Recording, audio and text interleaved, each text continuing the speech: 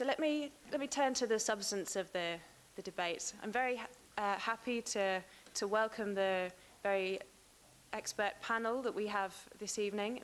Very glad to see you all here. The subject for tonight is decarbonised transport with or without biofuels. And I think this is a very important and timely subject. As you all know, last year, José Manuel Barroso, the European Commission President, said that decarbonisation of transport would be one of his priorities for this Commission. I think it was a very significant announcement that got almost no real discussion in the media. And it's not hard to see why this pledge has been made by the Commission. The EU needs to make a sharp fall in greenhouse gas emissions across the economy by 2050, and transport will have to do its fair share. So our question for tonight is, how far will biofuels be part of that low-carbon future for transport? In 2007, European Union leaders set the target to get 10% of transport energy from biofuels, and there was a time when biofuels was very much the idea of the moment. But as the science has developed and as some more real-world experience has come in, there have been more and more questions about biofuels. Do biofuels cause more problems than they solve? In 2008, we saw a big spike in food prices, which the World Bank attributed to biofuels.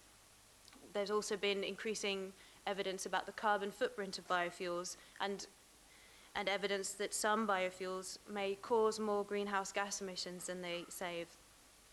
Of course, I've been talking about biofuels in a very loose way, but what do we mean by biofuels? There are first-generation biofuels, fuel that comes from food crops.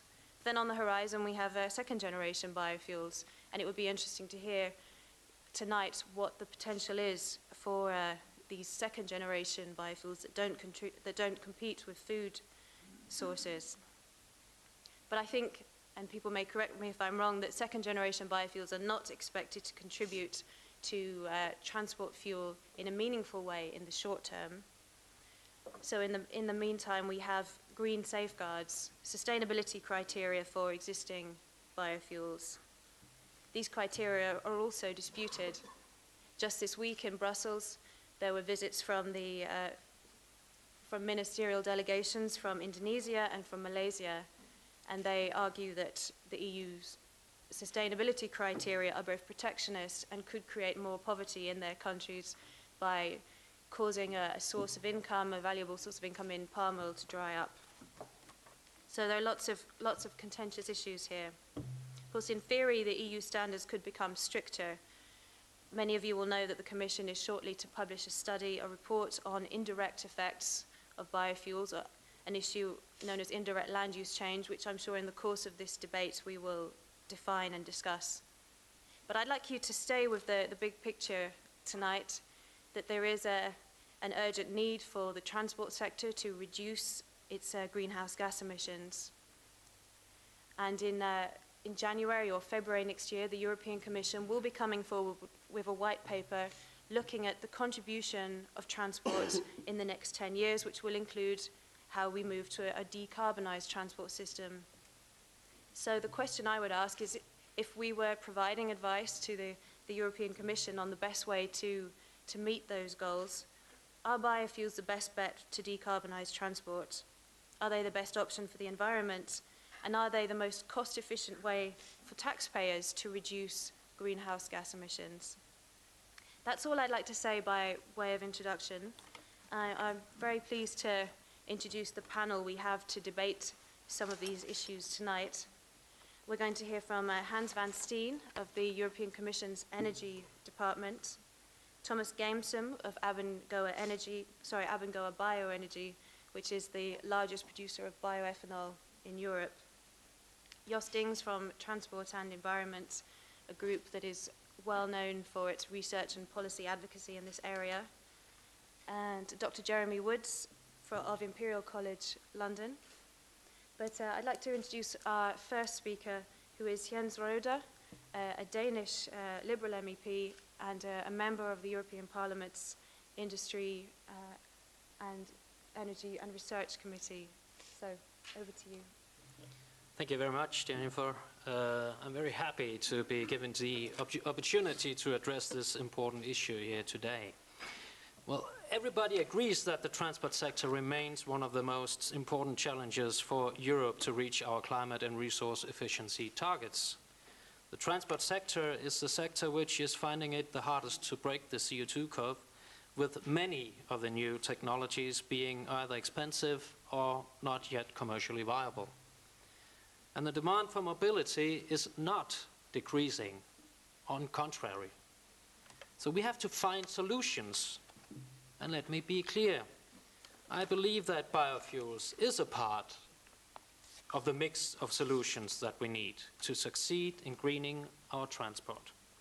In fact, we need every percentage of everything. So to reject biofuels is not an option. Firstly, biofuels represent a technology which is actually ready to use. I recognize that the first generation technology has its faults, but you need to learn how to crawl before you can walk. That is why I'm a very strong advocate for the second generation biofuels technology. This technology provides the basis for sustainable biofuels that will enable us to significantly reduce the carbon footprint of our transport sector. It will generate growth and local jobs in rural Europe. And it is based on residues from agriculture and forestry. Therefore, there's no need to change our land use patterns.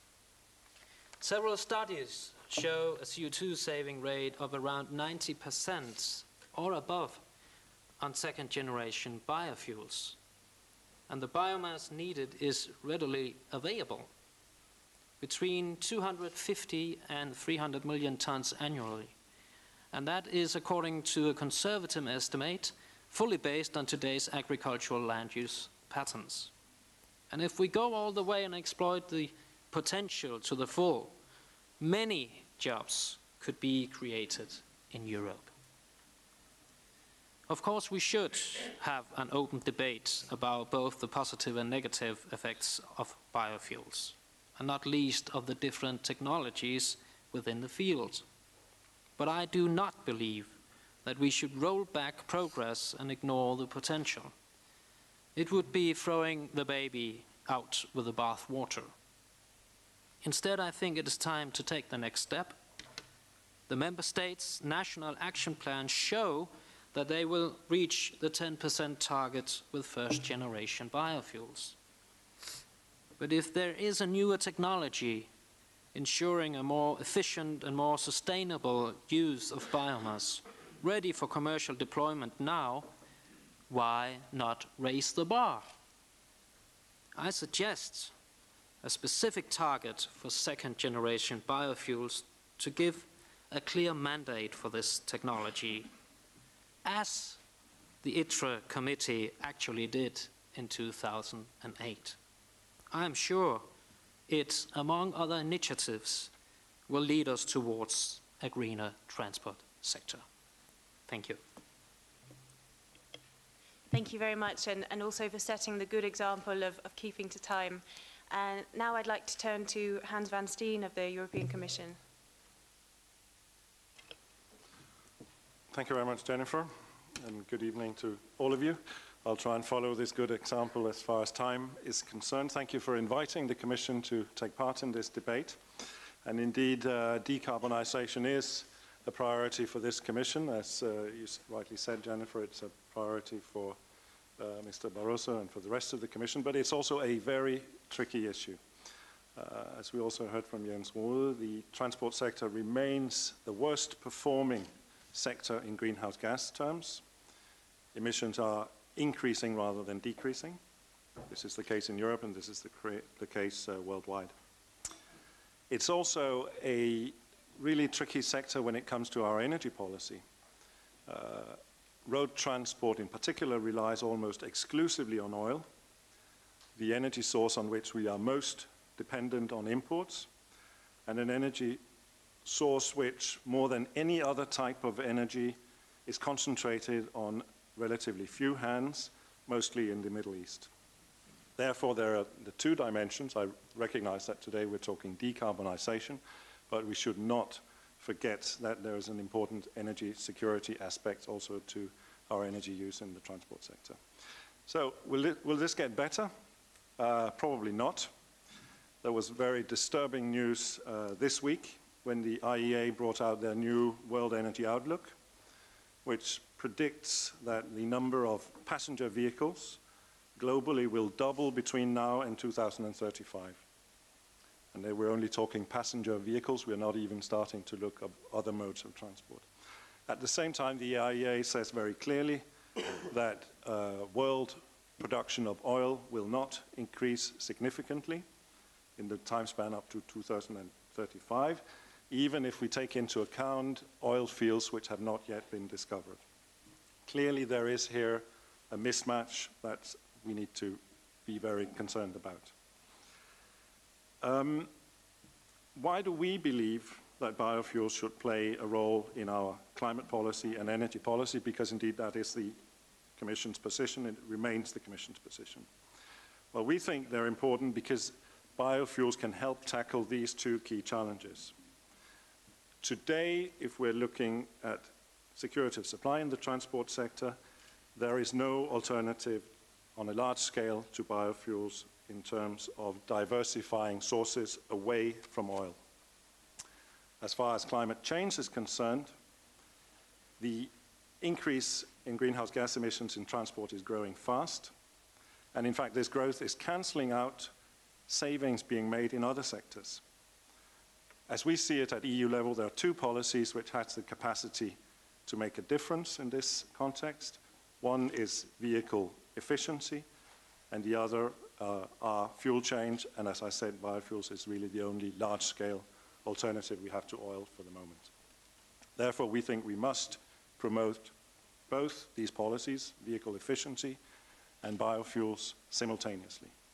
There are other benefits to biofuels: employment, rural development, opportunities for developing countries, and so on and so forth, not to mention the technological development, in particular in the area of second-generation biofuels. For all of these reasons, we think that the answer to the question which has been asked as a theme for this debate is clearly yes. We have already today policies in place. The Renewable Energy Directive adopted in 2009 sets a 20% target for renewable energy, and it says a 10% target for not biofuels, but renewables in transport. That is, of course, predominantly biofuels. We also accept that very widely. Therefore, these targets will mean a significant increase in biofuels consumption, and for that reason also, the directive includes very strict criteria, probably the strictest in the world, for biofuel sustainability. It's important that our measures to implement climate change and renewable energy policy do not have negative side effects of environment. Therefore, of course, when there are reports coming out claiming that biofuels do more harm than good, we study them very carefully. It's quite clear that we cannot just sit back and assume that sustainable production will happen automatically.